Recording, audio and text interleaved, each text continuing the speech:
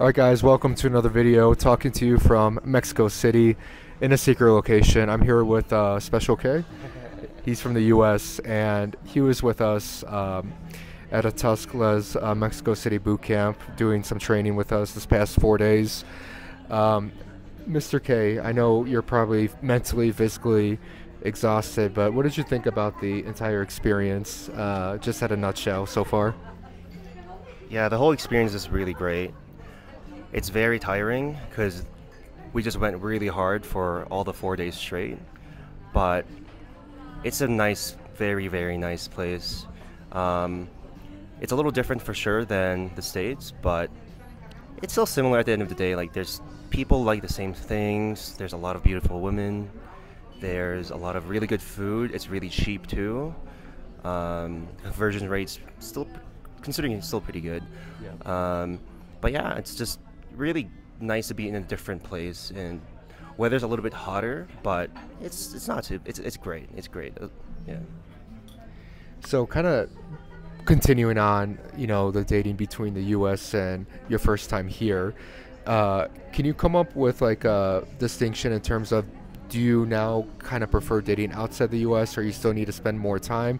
Because you mentioned it is a little bit different, but is it like in a good way where you maybe find them here a little bit more friendlier, a little bit more receptive? Have you come up with a distinction yet between the U.S. and at least here in Mexico? I would say there's a little bit of difference. Granted, I'm in the city center, and I don't really, by city center I mean in Mexico City. I don't live like that in back home. It's more like the suburbs, so the vibe is much different. It's much slower. Yeah. But here for sure, I think people are just a little bit more friendly. I've never had really bad rejections.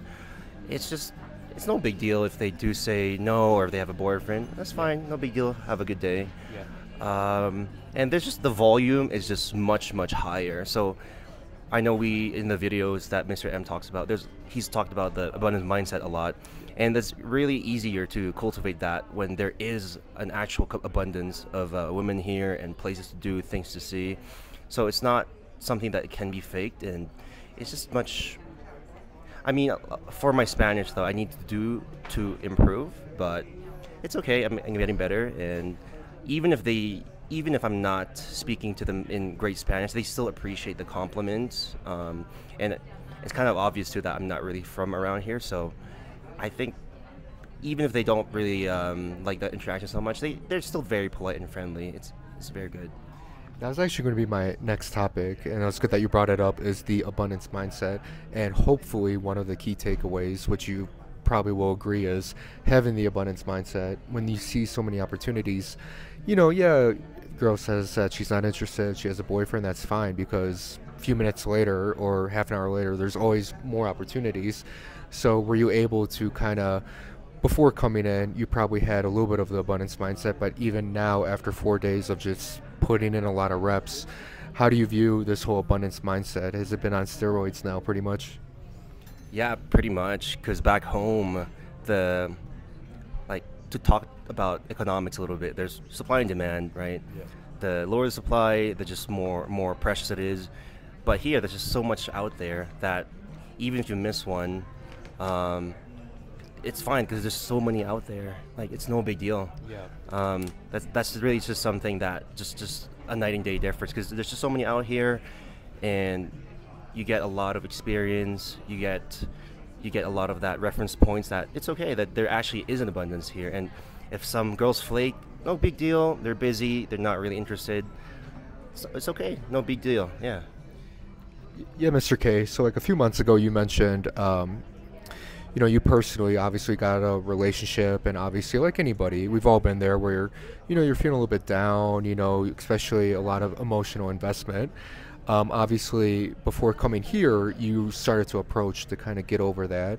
So obviously, if you don't mind sharing, now that you kind of went through this experience in a new country, in a new city, on top of the abundance mindset, has this kind of helped get over, a possible one-itis or past relationship? Did this kind of experience just help you get over that situation?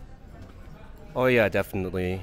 I mean, it's one of those things where it's kind of a holistic approach, right? Like, you can't just be approaching girls and not really taking care of your health, not sleeping right, not eating good food. I was doing everything. It has to be really taken from all points of action, and I really wanted to face my problems head on instead of kind of shying away from it. Yeah. There's almost like that culmination of all the things I've been doing the past couple months and over the past couple years too, because I've been in self-improvement for a while. Yeah.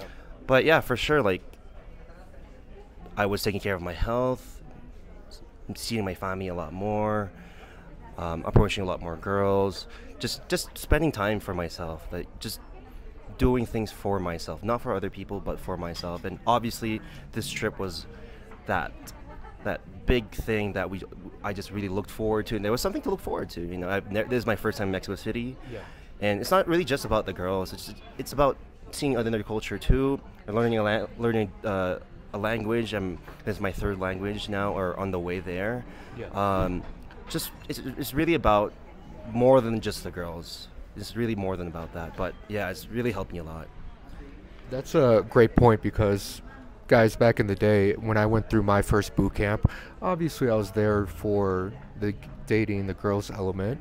But then I was in a new country, I was in a new city, it's Belgrade, Serbia, and that was kind of a catapult to not only for the dating side, but to also just like a greater lifestyle change, seeing the opportunities both in dating and life opportunities, seeing a new culture, seeing a different type of life that you can live rather than like the normal path that I think all of us have to go on. So Mr. K, I think this was hopefully a great catapult into something similar now that you kind of see a taste of different culture, different girls, different lifestyle, how you can start to maybe implement more of this going forward. So yes, while you know in a week this trip is going to end, you're probably going to right away start planning your next trip, right? You know, you start to think of all the cool locations, and I think that's one of the great things about these type of experiences, is that it gives guys a different viewpoint, a different possible opportunities, not only in dating but in life in general. So obviously, Mr. K, it was great meeting you in person. You did a fantastic job, and obviously thank you guys for watching the video. Please like and subscribe. Peace out from Mexico City. Talk to you to the next one. Bye.